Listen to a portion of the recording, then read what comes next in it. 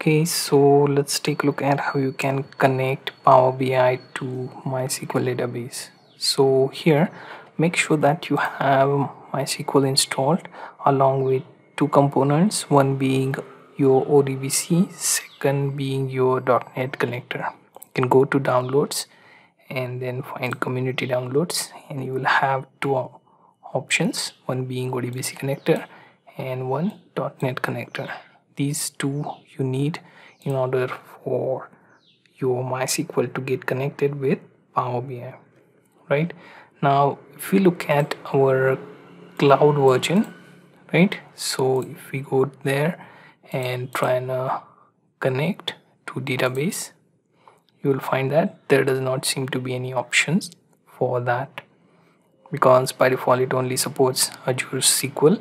So you'll have to get an access for your Azure Online, and then whatever the database you have over there you can connect to.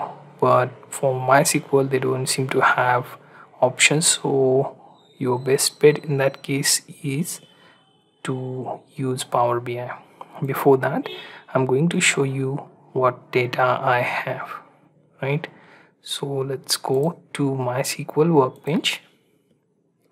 I'm going to log in with root, right? So so here you see I have this local instance and I'm going to log in.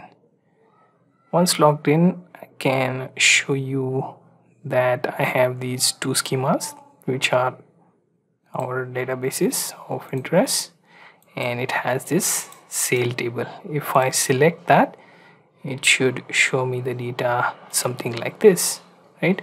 So this is what we need right now. We need to connect to this particular data and process it in Power BI, right? So let's close this. Right, so let's open Power BI and click on open. Now what we can do is we'll see if our connector and ODBC is working. So for now, let's just go to the workspace. We will be uploading our MySQL data into this particular workspace. So if you want to get rid of any old files, you can do so, right? So apart from that, we will just wait for Power BI to start. It's been a lot of load on my RAM right now, so it's taking like a few minutes to load the application. So let's hope it does.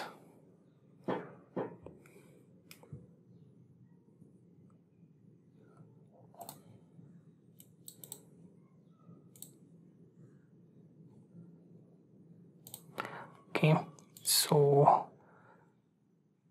here we are going to click on get data, and then it should open one pop-up window where we can connect to the database MySQL. You can search for it.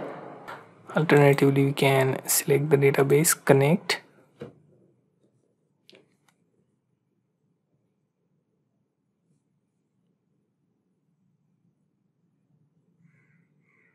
and here I'm going to type in localhost, then :3306.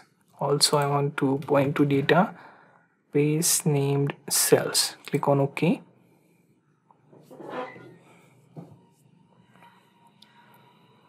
Now it should open a dialog box where you can see it connected to this cells database and sale table. If I select this, it should give me the view of that particular database table where we have all those entries. Click on load. Right, so once everything is loaded, you can find your fields over here, right? So I will try and publish this to cloud and let's see if it works. So my demo is the name of that particular file, and hoping it goes online within my workspace, and from there let's see if we can create a report out of this MySQL data. right? So it says success. Click got it. Now let's go to our browse, then workspace, and now we have my demo. So click on dataset, and here as you can see we have got the data. Now let's auto create the report, and let's hope that it shows us the report out of that, right? So as you can see, it has managed to pull the data that we just uploaded, and it created a quick report out of this. Okay, so hopefully you find this particular connectivity to MySQL database useful for your work, right? So you get the idea how to connect MySQL database to Power BI. Okay, now that we have connected to MySQL database and we managed to import database table, there are another way to work with this as well. So if you go to your MySQL and check for workbench, you may notice that let's go to our database cells table. Here you may notice that you have option to right click on it, and let's see if I can export this. So let's say table data export wizard, right? So I can choose which particular table column I would require, right? So can only pick those particular columns, right? And I can then click next and try and get the data in CSV or JSON format, right? So if I choose CSV, and let's say output location, I just want it on desktop, and if I name this something like cell demo, right? Because I already have cells here, so I can't see the same, right? Field separator here is CSV, right? And line separator LF, right? Then export to local machine, click next.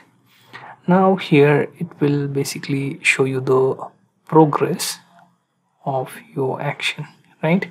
Now if we click on next and finish performing task, click next, right? It has managed to export, click finish. Now what we can do, we will verify whether it worked, right? So here you see we have CSV file, double click on it, right? And here we get access to that particular CSV data, right? Now we have everything. Let's close the tool. We have Power BI, right?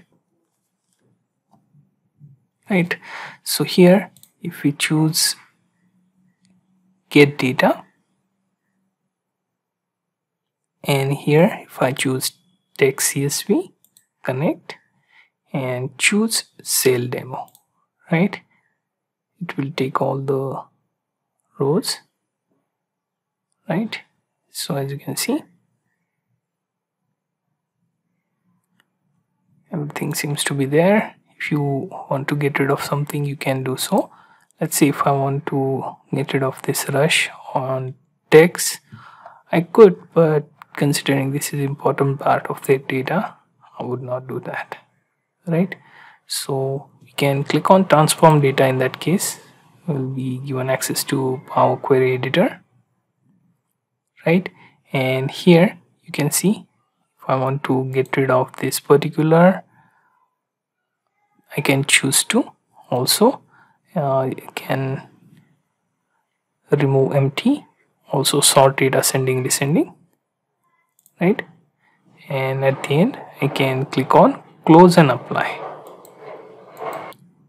Now here you can see our fields are imported. We can go ahead and click on home tab, then click publish, and we will be able to get the same type of content within our workspace, where you can see I managed to upload my demo dataset, right, and also got the report. Okay, sorry, this one wasn't auto created. So my workspace, then my demo, and here as you can see the same data would give you this auto created reports, right? So you get the idea how to get your data from MySQL database using the connector. So if you are still not sure, make sure that you go to MySQL, then downloads, make sure to download the open source edition of MySQL and also the ODBC connector and .NET connector. Both of them are required, right? Once you have it, you would be able to connect your data into Power BI desktop, then publish the file, take the data to cloud, and from there you can auto create reports and do any online sharing if you wish to. Also you can do the rest of the processing within desktop version as well, but for those who want to share their data, it would require you to use the online version.